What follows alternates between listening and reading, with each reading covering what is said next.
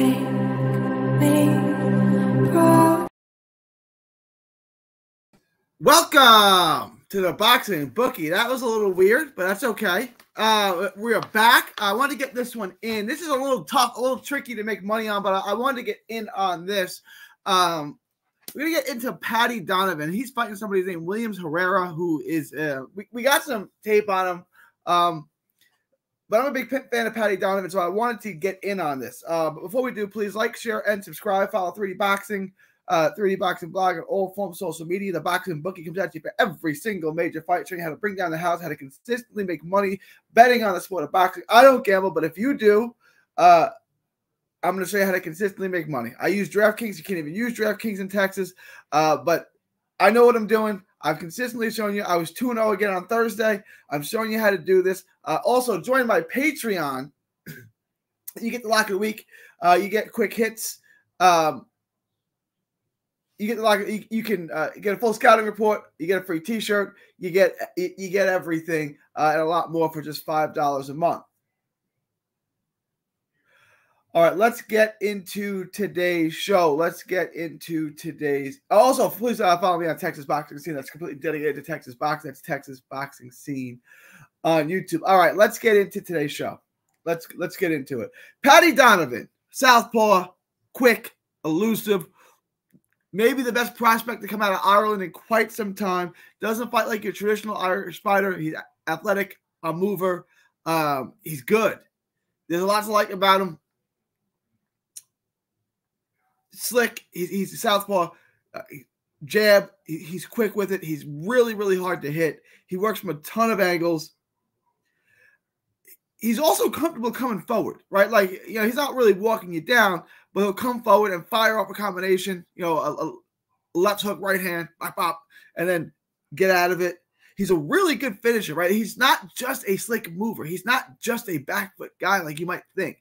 There's more gears to him. He's a really good prospect. Like, there's more to him than just being super slippery and super elusive. He's got super quick reflexes, obviously. He really controls the ring. He controls distances. He gets in and out on you. He'll come forward and unleash on you. Like I said, he's hyper athletic. He's a good fighter. This is a kid with a future. Now, he's a welterweight. He's 5'9", but he's got a long reach. I couldn't find his reach, but you can tell he's rangy. He's a little rangier than his 5'9" indicates. He's defensively, responsible. He's a really good defensive fighter. Good feet, good angles. Doesn't come straight in. He's not easy to manhandle either. You know what I'm saying? You can't bully him because he's got a little bit of pop. I'm interested in seeing how his pop stands up against. I want to see how his pop stands up as he moves up the ladders. They're not moving him quickly. He's 12-0, 9 knockouts, and I'm wondering if the reason why they're not moving him is because they have some questions about his power. They're really trying to establish him because he'll sit down on his punches in spots when he wants to, and it seems like his pop might be okay. He's got 9 knockouts. Now he's not a one-hitter quitter. He's not going to get rid of you in a hurry, but it's kind of like a Caleb Plant thing where he's not feather-fisted either. He's not somebody you can just, who's just going to score on you and not really do it. He's not Paulie Malignaggi. He's not Hector Tanahara. He's got at least respectable power, it appears. He doesn't have great power, but I want to see how it progresses. Can he still stop people? Can he still continue to stop people as he moves up? He's a world-class counterpuncher already. He's 25, 12 fights, world-class counterpuncher. Like I said, the right hook, left hand. I said it backwards before. He is southpaw. The right hook, left hand. He puts it. It's money. He lands with the straight left hand with accuracy.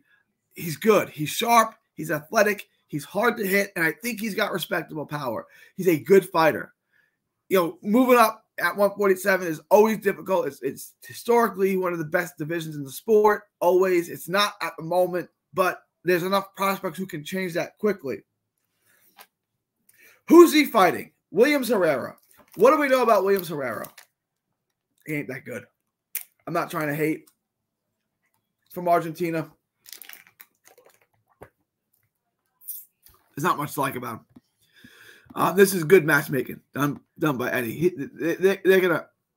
He's slow. He's plotting.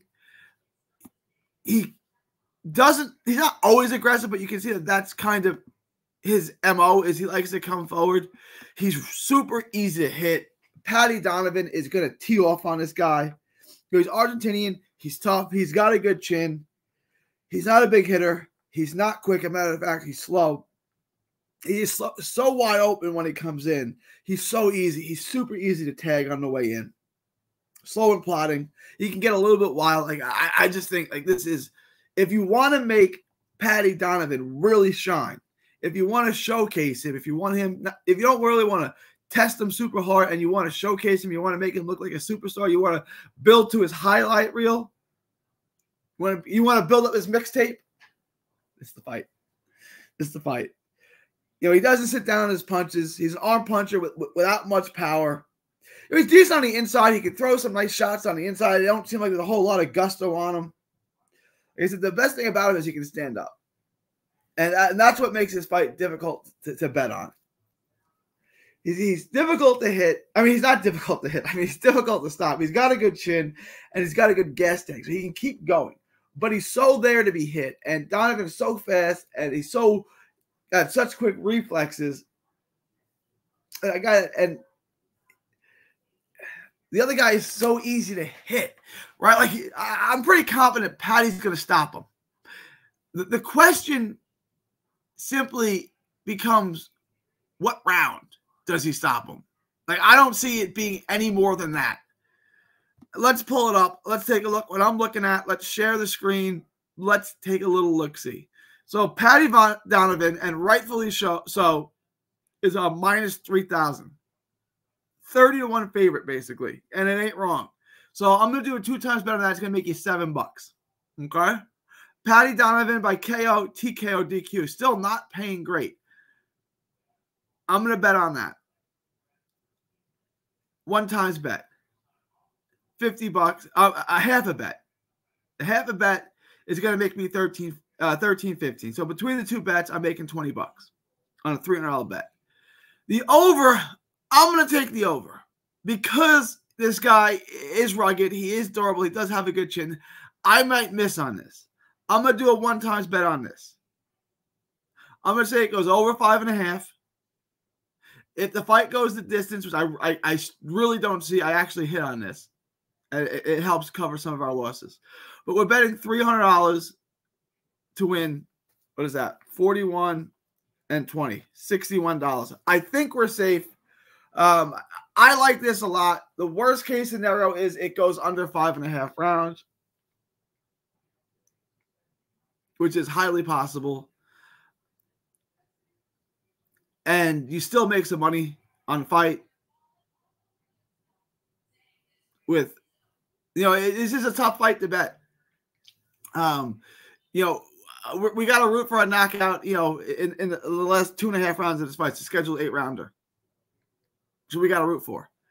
It's just not a lot of money to make on this fight because Paddy Donovan so outclassed this guy. And I want to see him move Paddy Donovan around pretty, much quicker than what they're doing. Paddy Donovan is a real prospect. Get him to win here, showcase him to the world, build up this mixtape, and then let's get him a real fight. Let's get him in with a hitter. Let's get him in with someone who can really stand up because Herrera ain't going to stand up to him. This is going to be an outclassing. Let me know what you guys think. Leave your thoughts, comments below. Please like, share, and subscribe. But that's what we're doing. We're taking Paddy Donovan. We're taking Paddy Donovan by stoppage. And we're taking him over at 5.5 rounds, which is the one I really don't feel that comfortable about. But it's the only one we're really making money. Let me know what you guys think. Leave your thoughts, comments below. Please like, share, and subscribe. Follow the Boxing Bookie on all forms of social media. Please also subscribe to our Patreon. That's at 3D Boxing, the Boxing Bookie. That's on Patreon for just $5 a month. It gets you the lock of the week. It gets you a free T-shirt, which is, gold. And, yeah. Then it gets you a scouting report. You can request a fight. Let me know if you guys want me to break down a fight. I will do it for you. If you join the Patreon, that's just $5 a month, and you can just clean up right there. I mean, between the free T-shirt and getting the lock of the week, plus being able to pick a fight you want me to handicap, you guys, it just doesn't cost money. It makes money. Also, subscribe to Texas Boxing Scene on YouTube. That is Texas Boxing Scene. All proceeds go to autism research and recovery. It is January 26, 2024. From Texas to the world, thank you, and God bless. Don't miss a tweet, post, story, or video. 3D Boxing is on Twitter, Instagram, and Facebook. Hit the subscribe button now to stay inside the ring.